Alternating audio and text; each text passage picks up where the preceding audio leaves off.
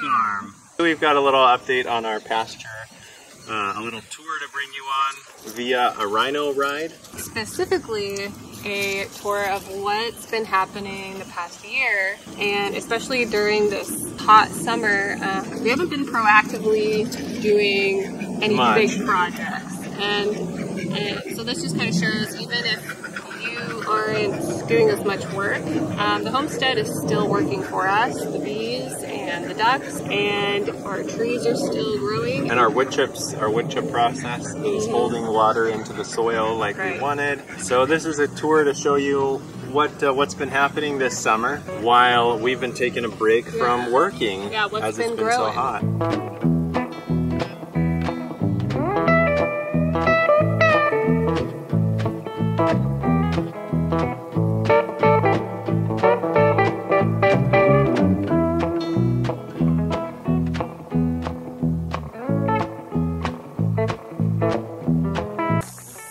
Our wood pile that's been seasoning over the last year. A lot of this wood started in here fresh, and now a lot of it looks very dry and ready to have a fire again. So, where did we get this wood? The various trees around the property. When we were trimming up the trees, like that tree, that one over there, that Palo Verde. Yep, these were all overgrown. Very overgrown. Every tree we have trimmed so far. And that's where we got the majority of all this wood. A lot of the smaller branches we chipped, and these are the bigger branches, which is going to be our firewood.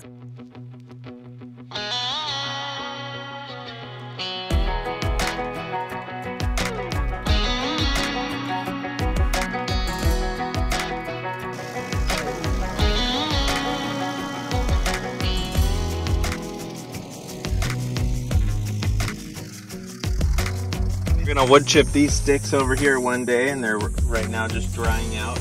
I might crunch them up with like the tractor too. Once they get dry enough, I will just like get them small, turn them into dirt, probably chip the big ones. This is a large like stick pile that is waiting to be wood chipped.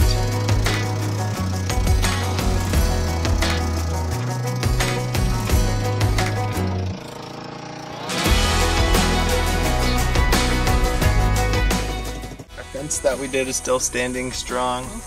I'm starting to spread wood chips on this side of the fence.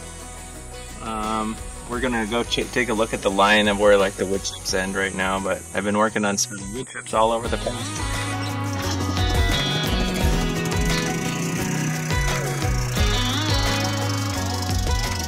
This is the jacaranda we planted. It's only looking stronger than it ever has. The shed's been standing strong, but one day I walked out and the doors were open, and some of the bins in there were kind of spread all over the ground, like a javelina got in. So it's always a javelina. Yeah.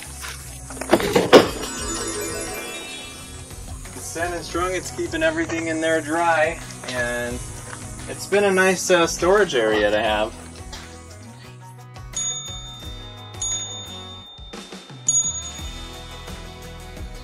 Behind me back there we have our beehives.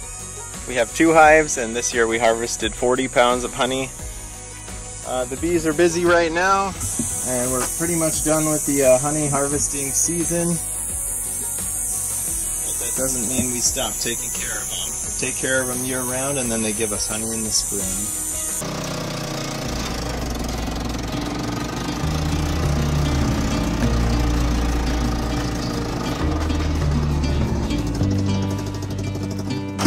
So you can see the line here where I have the difference between the desert floor and the wood chipped floor.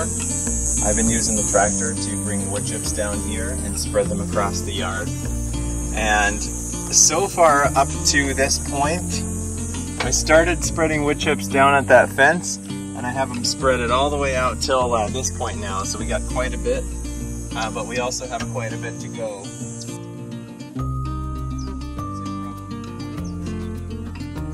These 3 mulberries we planted earlier in the winter time, and they all have greenery on them. These 2 are actually doing really well and growing big. That one seems to be stunted or dwarfed a little bit because it's supposed to be really big too. But we got that one smaller than these ones. Yeah, it's a Shangri-La. It should be a prolific grower, so I'm not sure why it's kind of stunted there. Yeah. So, but they all have leaves. They're all alive, and we'll go check out the cottonwood trees and more of the wood chips.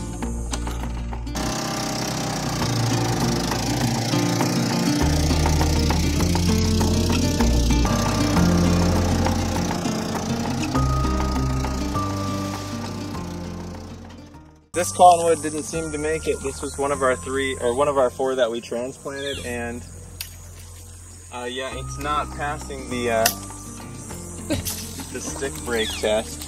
The other three that we did looked absolutely really great. Lots of them have leaves.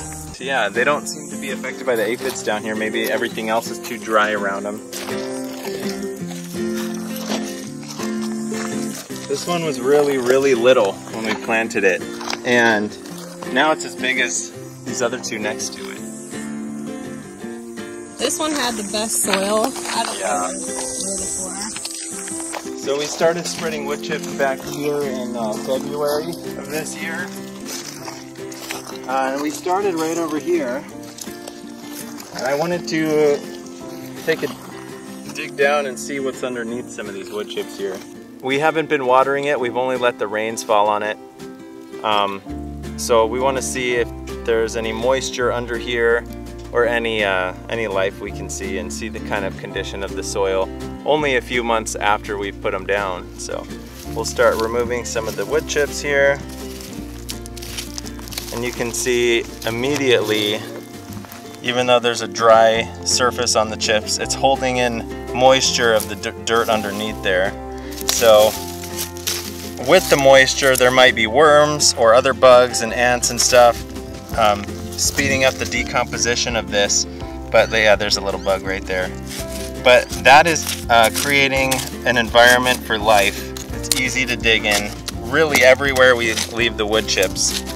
And that's the theory behind having these wood chips. We're changing the nature of the soil underneath. These wood chips themselves will also become soil, like a top cover soil, so we should have a nice, lots of area to grow animal feed here in the future.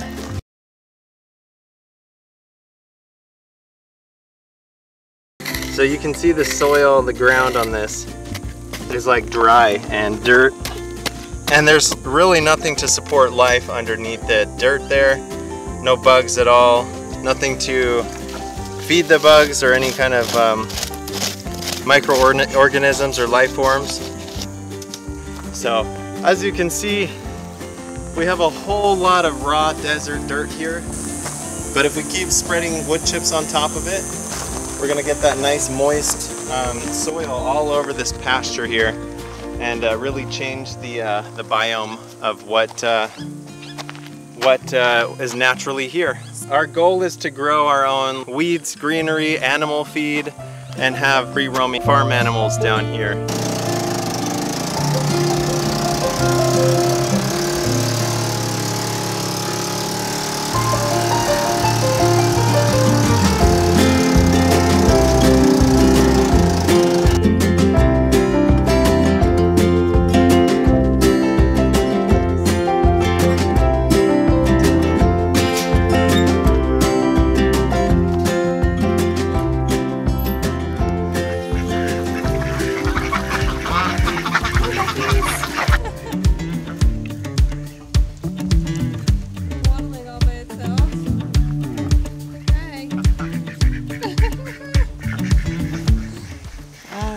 This backyard has a microclimate like we're kind of striving for down there. Trees and grass back here like to grow pretty naturally.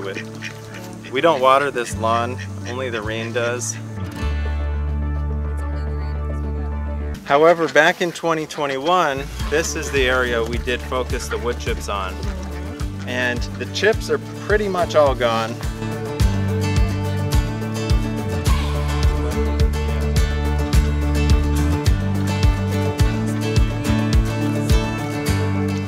So this is a tour to show you what's been happening this summer.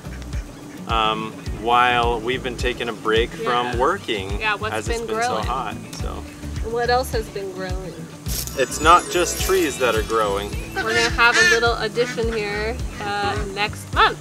But come fall and winter, we're going to be picking up the pace with projects, because just being out here filming this today, yeah, it takes a lot of energy. Oh yeah, So, it's just so hot. well, We had to move inside because it was so hot outside that the camera shut off and stopped working. Along with the new baby, we're gonna have a big home renovation here soon, and we've been preparing for that. We've been working with an architect. This wall that you see behind us will not be here that much longer. no. If you like the video, give us a like, subscribe to our channel. We come out with homesteading content frequently. Thanks for watching Saguaro Farm. We'll see you next time.